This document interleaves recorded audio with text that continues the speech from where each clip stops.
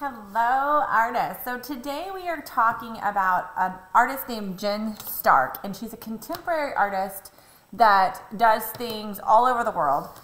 She's really popular right now. She's an LA-based artist. She's done things for the MTV Movie Awards, for the Facebook headquarters.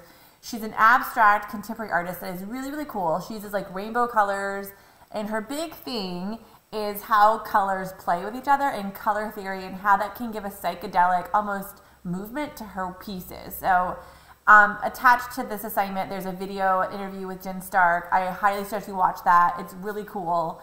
JenStark.com, you can see some of her stuff.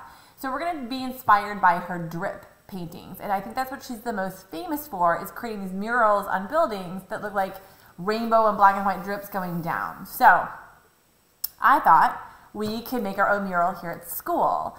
And I know you're at home, so in the office I have several sheets of really big paper for you. And if you're not comfortable coming to school to get this, just try to work as big as you can. We're working 18 by 24. Your class is actually working on the floor to do this project because our desks aren't big enough. So you'll need really big white paper. You can come to the office and get it. I gave you 3 sheets. You need at least 2, but I gave you 1 in case you have an oops and you need extra. The extra sheet can also help you protect a surface as well. You need a pencil, and you'll need a Sharpie for today. And that's going to get us started.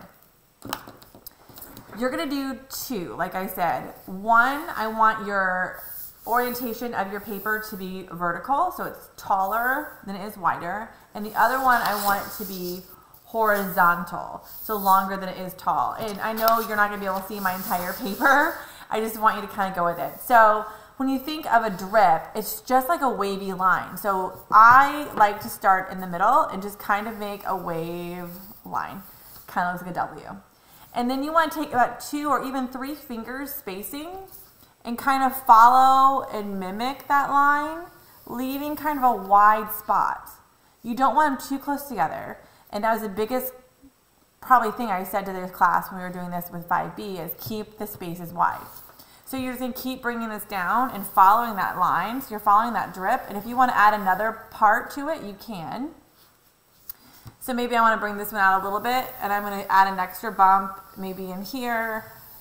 You kind of want to mimic it, but you also want to make it look like it's kind of oozing or coming down. So I told in class you need to have at least 5. So 1, 2, 3, 4. You need at least 1 more. So this takes some time. I mean, it doesn't take a lot of time, really. You need to kind of wrap your mind around it. We are just doing 1 piece of the drip mural.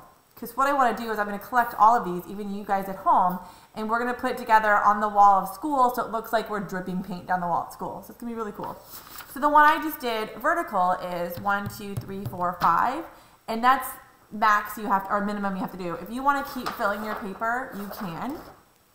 But you want to keep it kind of mirroring. So after you've done this one, turn your paper, get your new sheet of paper, and you want to have it going the opposite direction. So if this was a new sheet of paper, I'd start a new mural. Now some people, when they did their mural, they started and they did a crazy like big drip thing. And that's actually really cool.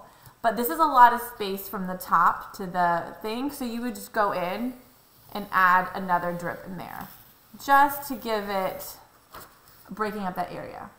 Okay, and then you would keep going. So you need to do 1 vertical, you need to do 1 horizontal, get one that you're really happy with that has at least 3 fingers width between it. We don't want them too close together. You have 5 rows, and then you're going to outline both pieces of paper with Sharpie. So when you're outlining with your Sharpie, the one in your art kit, remember, is really inky and it bleeds through, so you'll definitely want to put something underneath your paper.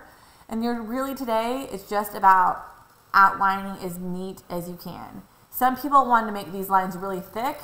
It's up to you. I am not doing the best job, it looks like, with getting my pencil. So after you've outlined, you want to erase any pencil that you can still see. And that's it for today. It's pretty simple today, but it did take the whole class period who did it with 5B. If you have any questions, please let me know. You can use your sketchbook and play around with making drips in your sketchbook before you go big, whatever makes you feel comfortable. In class, we actually pulled out sketchbooks and practiced at the top of paper in the sketchbook before I gave them the big paper because I didn't want to waste it. But I trust you guys to do what you feel is right. get it all outlined. Do your best to take a picture of it for me. If it's not the whole piece, if you're using a scanner, I know that'd be really hard. But do your best to get me a picture of both pieces and upload it to this assignment. And then next week, we will talk about how we're going to add color to these. All right. Good luck and have fun. I'll see you later.